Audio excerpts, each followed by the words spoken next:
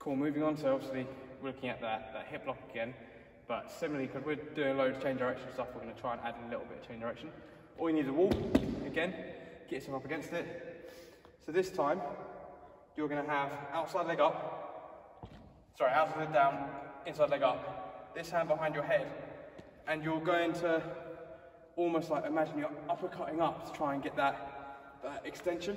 As you do that, drive the inside knee. So from here,